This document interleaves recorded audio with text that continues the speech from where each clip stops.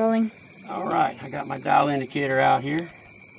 I'll go ahead and give a little bit on it. And you can do this with a gap gauge or a feeler gauge set, but it's just more accurate to do it this way. Hold it down, put it on 0, and now we can see exactly how much it is. How about that? Okay. And let go of it. You can see it's about 40. 40. So we're good. You know, even though it's a little less gap than, you know, I've seen a lot of the heads, it's still acceptable without having to adjust the engine brake yet. Of course, when we adjust the engine brake, we'll check it again. Make sure it didn't get lower. But it should be fairly close because, you know, it was still adjusted to where it was. Let's check the other ones and see where they're at. There we go. And we've got about 25 on that one. You see this one sits a little higher.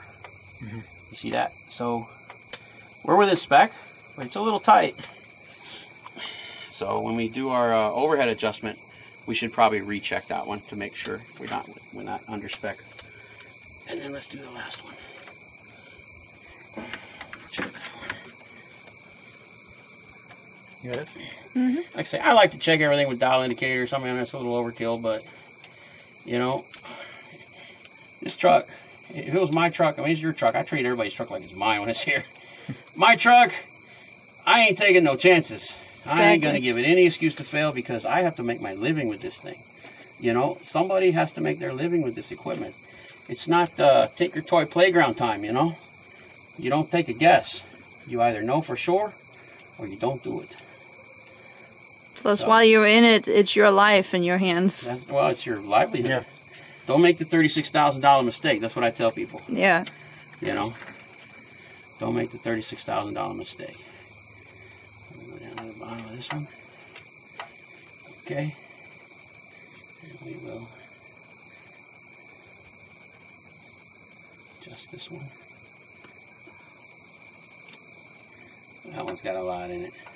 Yeah, that's the most. Yeah. So we could tell too when we were, you know, we were fiddling with it. Kind of 50. Yeah, it's 50 something. It's well under 110 though. So we know for sure that it's good, and just double checking ourselves so that we're not wasting our time when we do go to run the overhead. We don't have to readjust any bars or rocker shafts. So you know, you would do that on both sides if you really had a question or concern. But you can kind of feel it that this one's a little narrow.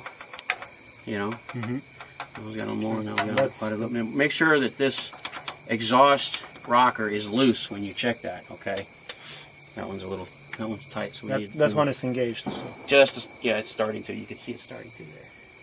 So we need to check that one again when we go to the overhead. But I'm sure it's going to be okay. It'll be within spec. It'll be pretty close. So we'll do the overhead and we'll check it again after it's done. So now let's put the injector shaft and injector arms in there. Injector levers. Whatever they call them. Oh, careful. And let's get that one set in there. And it's the same thing. Just, you know, make sure the stems of the injectors themselves go up into the heads, or they go up into the seats when you set it on. That one would be easy. Bring it down. That's easy. So let me get out of the way because that thing's quite heavy. You bring it up here and set it down. Cut. That's why you leave the bolts in it so it don't fall apart. All right, you rolling? All right, put it back.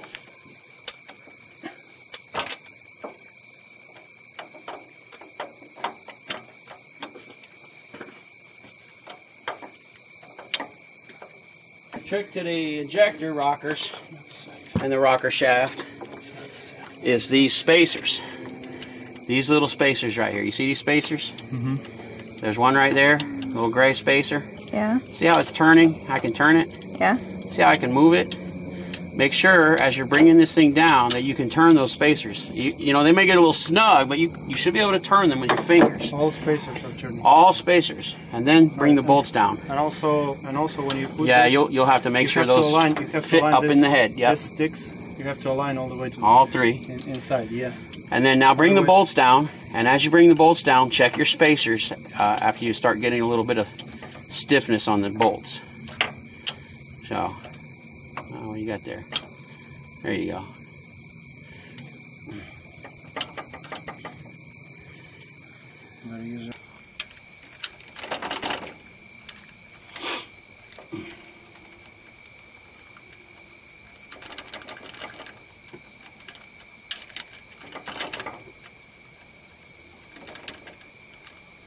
All of them are going very nice. Yeah, And get them all. spacers Yep. are rolling, rolling, rolling, Yep. rolling. Check rolling. all your spacers as you bring it down, and bring it all the way down by hand.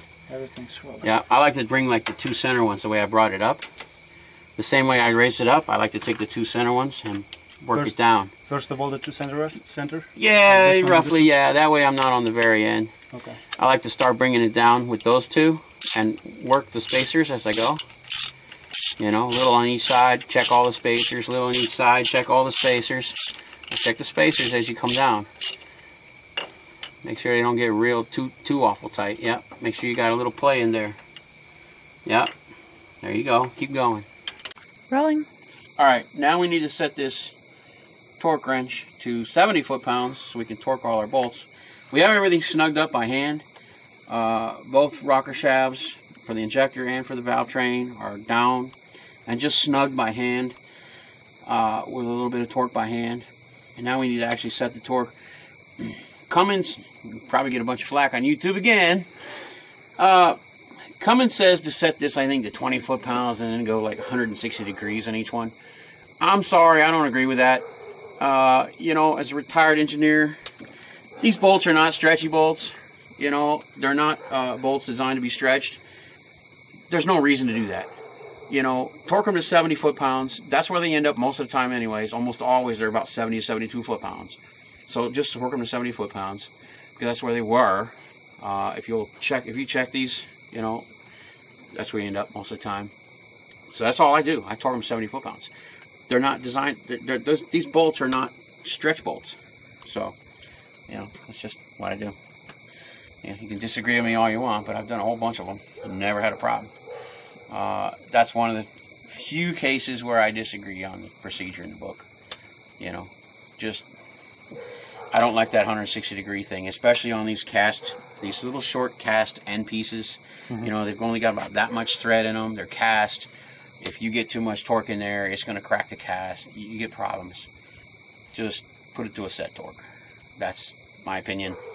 You can do it however you want, or you can do it how the book says. So, what would you prefer? I'll prefer whatever you say. I believe 70 foot-pounds? Yes. Done a bunch of them.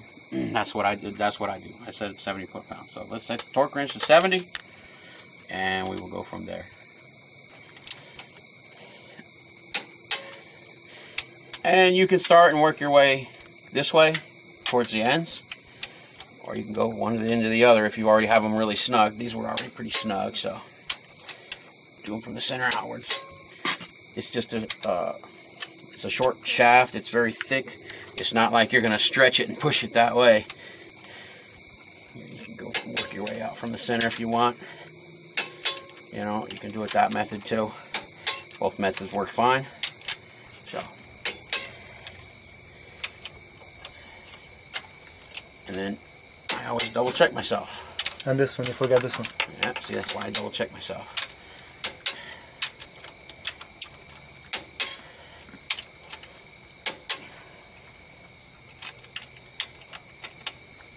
See?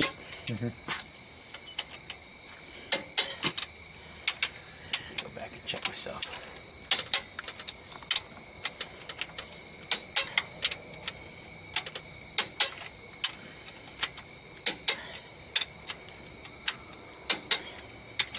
Find a mechanic that will do that for you. Double checking.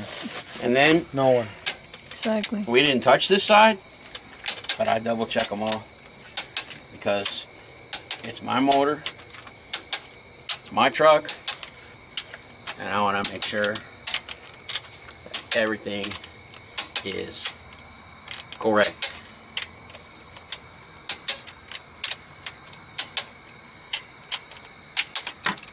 There we go. Now we run the overhead on the engine, on the whole thing. Run the whole overhead, all 6 cylinders, So overhead sequence is 153624. We're gonna see how bad I did mine and how is the Rawze's professional way to do. Well, I'm not gonna make a video on the overhead. We already have a video on the overhead. Yeah, but I mean, just for us. Yeah, for us, we'll do that. Yeah. Make sure you put the engine brake harness back where it goes. Yep.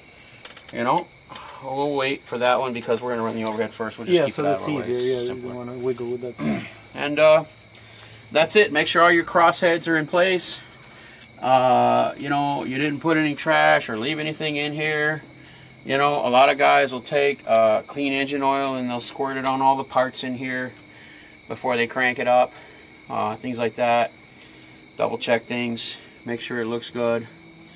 You know, we do all that. And whatever you do, after you run the overhead on this, you know, take a little bit of WD-40 or penetrating oil and just wash all these rollers a little bit, just a little bit to get the dirt and stuff off of them, you know, dust and things like that, and wash it down.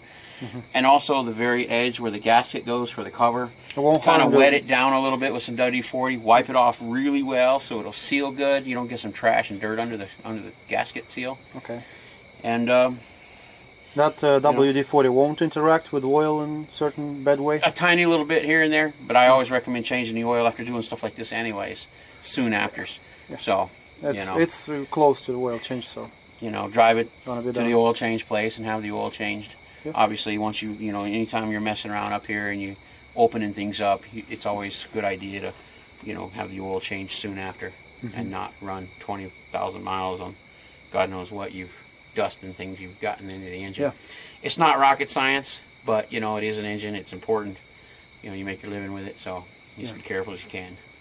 Make your best decisions. So let's run the overhead. And when we get all done with the overhead, we got to start this thing back up. Now remember, we drained all the fuel out of the injectors. Yes. Okay? So it's going to be a hard start. It's dry up here. So you turn the key switch on and you let the electric fuel pump run. Now that electric fuel pump will run for 2 minutes. Okay, and then it'll shut off on its own. Yeah.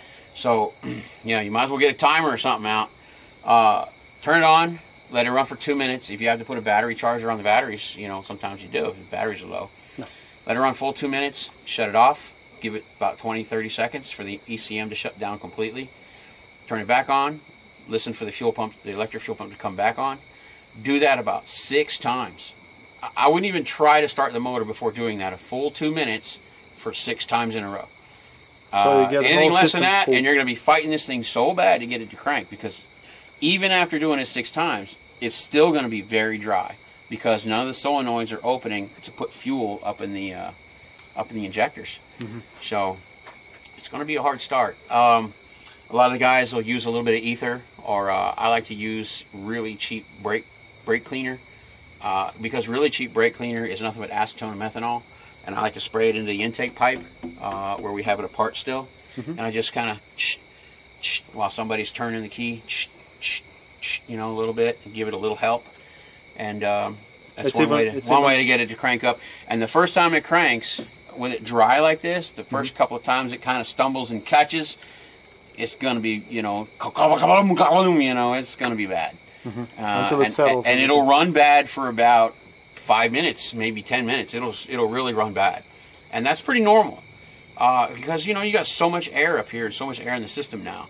And but there's nothing you can do about it. I mean, not a whole lot you can do about it. Yeah. I haven't found any method. I mean, there's a port right here on the side of the gear pump where you can like use an external electric fuel pump and then pre-charge the gear pump, I think. I think some of the Speedcos and guys do that sometimes to repair shops. I don't have that. I'm just a guy in my yard, you know, and I have a lot of Cummins tools and stuff, but I don't have that one. So it's just a matter of spraying the intake with a little bit of give it a help. Acid, you know, cheap brake cleaner, which is, you know, you look on the can. Is it better than ether? Methanol. Is it better? Ether's very powerful. I don't like to use ether because it's so explosive, and you know you can get a really bad backfire with ether. You're going to get a little bit of backfire with acetone. Actually, burn yourself or something. Yeah, you're still going to get a little bit of backfire with acetone methanol, doing, you know, spraying in the intake a little bit, going you know, a little bit here and there while somebody's cranking it. But with ether, it could be like really strong, and I like to be a little safe about it. Yeah, you know, something a little less volatile. that, you know, it can kind of stumble on and get going with, if that's what we're going to use. Or if not, you know, I've seen guys just, you know, just keep cranking, you know. But cycle that electric pump 6 times. That's better than cranking the starter and get the starter. At least to you know to work hard. One side of it's back with fuel and everything in it. So yeah, it's better than just cranking and wearing the starter out. So let's do the overhead, and then make we'll sure try you to get this thing started. check Rawze's overhead. He did that. It's on YouTube. He's on YouTube channel Rawze's Collection. You check that video. He made a really good video on how to make an overhead, and that's what we're gonna do now.